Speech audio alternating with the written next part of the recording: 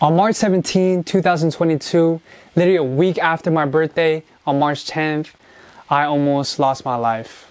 In my head, I still can't believe this accident happened because literally a day before this accident happened, I was having one of the greatest times of my life with some friends. It was such a fun day and never would I expected the next day that I would almost lose my life. But let me begin with how my day went before the accident. It was just a normal day waking up for school, getting ready for school, and I had a YouTube video planned later that day. So I wore my favorite hoodie, my favorite shirt, so I looked good for the YouTube video. And at around 10 o'clock, I just went along with my day and went to school. And when I went to school, it was just a regular day of school, just meeting with friends, talking with friends, going to class, and doing homework. And I'd say around 2:50 p.m. is when school ends for me. And at around this time, I would just walk to my car and just drive home. But before I drove off from my school, I texted all my friends that I planned on recording YouTube videos with later that day that I would see them in about 30 minutes. After I sent that text, I just went on my way and drove. I thought it was going to be another regular day driving out of school, but never would I expect that and 3 minutes into my driving route, literally in a blink of an eye, I woke up on the sidewalk, paramedics surrounding me, a bunch of people surrounding me. I don't know what happened, but the first thing I would always remember is that when I woke up, it didn't feel real. It felt like I was in a dream. But soon I noticed that I was in a car accident. When I woke up, when I opened my eyes, the other thing I noticed was only one eye was open. Only my right eye was open at the time. And the first thing I did was touch my left eye, because for some reason I couldn't see from that eye. I didn't know if it was just not open or if I lost eye vision from that eye. The next thing I did was I looked around me, but when I was looking around, it was kind of like blurry. It felt really slow. I felt really dizzy. So I kind of didn't know what was going on until I saw two cars, which is my car and another car, which were badly damaged. And that's when I came to the conclusion that I was just in a car accident. It didn't feel real. It felt like a dream because I literally couldn't feel anything. I could barely move my body. I didn't feel no pain. I only remember barely being able to move my head. How I felt at the time wasn't really scared because it did not feel real at all until I started to realize it was real when I could start feeling the motion and hearing them picking me up and putting me into the paramedics truck. It was definitely a scary feeling because when I was in that paramedics truck, I couldn't move my body at the time. I started hearing the sirens and being drove off, and I started realizing that this was real because it was going on for way too long. But the one thing I still didn't notice is that I had a really big cut on my head. I thought I couldn't move my body anymore because I really couldn't. But going back to the part when I was in the paramedics car, I couldn't really open my eyes at this time because it was blurry. So I kind of had to rely on my hearing to determine where I was at. And I can remember them driving to the hospital with the sirens. And I'm not gonna lie, every time I hear the sirens, the past few days, just outside, I just think about what happened. It's kind of like, after this accident, it's like it's kind of like a mental battle the past few days because there's so many things that just make you rethink of what happened. Like being in the car again doesn't feel the same. When I heard them arrive to the hospital, all I heard them was me being rushed to a room. All I can hear is a lot of people working on me.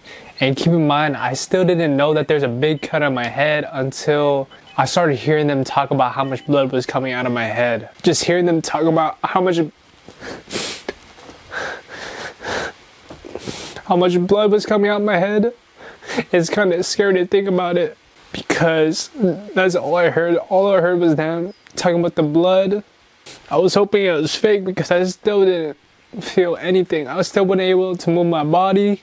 My eyes were just closed. I was just hearing everything that was going on in that room. And when I started feeling that neck brace put on me, I don't know how to explain how it felt. I was just scared because I wasn't able to move my body at the time. And when they put a neck brace on you, that's one thing that goes on to your head that I don't know how to, I can't talk right now. When we put that neck brace on me, the one thing that was in my head was, am I okay? Can I move my neck? And I just started to understand that more, that this car accident really happened because it was too detailed. And the one thing that hurt me the most when that neck brace was put on and realizing that this was real was just thinking about my parents. Because every time I drive off to school, my parents always tell me to drive safe. And specifically, the morning of this day, my mom told me to drive safe. I would always tell her I would. But when I realized that this was real, it just hurt me because I didn't keep that promise to my mom. But going back to when I was in the hospital bed, after they worked on my head, they covered my head with really tight to stop the bleeding. And after that, they were doing this thing called a CT scan. It was like an x-ray throughout my whole body. And I think they were just doing that to see if I broke any bones. After that, they brought me to another room. This is where I was able to open my eyes and see clearly. The first thing I did when I started realizing this was real was I just started to move my body, my legs, arms, fingers, seeing what was working. And I thank God that I was able to move my arms, my legs, my feet. I just felt a really tight sensation on my head. I think I just knew it was the band-aid around my head, but I didn't really know what was going on up there. I asked my doctor what happened, and the doctor explained that I had a 6-inch cut on my head. It was kind of a bit open at the time, but they stitched it. And when my doctor was explaining that to me, I was just really grateful to be there. I could have bled out in minutes. And I also asked my doctor why I couldn't open my left eye. I thought I lost it earlier, and she told me that I couldn't open that eye because there was so much blood coming up on the left side of my head that it covered it. If you really want to see what my cut looks like, I posted a picture of it on my Instagram. I don't want to put the picture here on my YouTube video because it might be disturbing to some people. And now I'm going to talk about probably the most painful part of this whole situation that hurt me the most. It was no surgery, none of that. It was basically the moment I saw my parents come into the room. First, I just heard the door open. I heard the door open many times, just the doctors moving in and out. But this time, I just heard my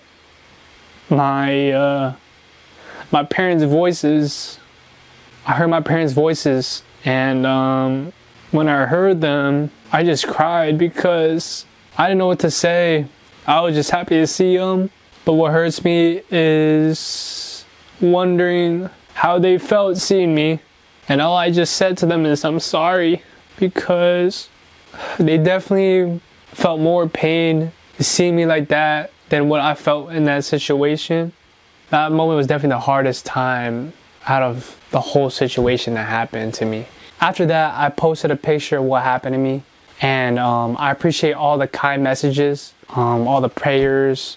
But after posting that Instagram story, I just remembered the people I was supposed to meet up with. And when I checked my notifications, I just saw them spamming me with countless messages of where I was at. I was supposed to meet up with them at 3:30 p.m. But at the time I checked my phone, I think it was like 5 or 6. And after I made a few phone calls, the doctors came in and gave me my full x-ray results. And they told me that the only bone that is broken in my body is something called a sternum, something in here close to my heart area. The bone pain is not that bad. It affects my breathing sometimes. I could feel pain. They also pretty much told me that I had no blood in the brain because there's so many things that would have went on with this cut on my head. It could have caused brain damage to me. And in the end, this situation has made me mentally stronger because it's all been a mental battle since the accident happened. I still have that goal to hit 1 million subs. This is definitely gonna make me push even more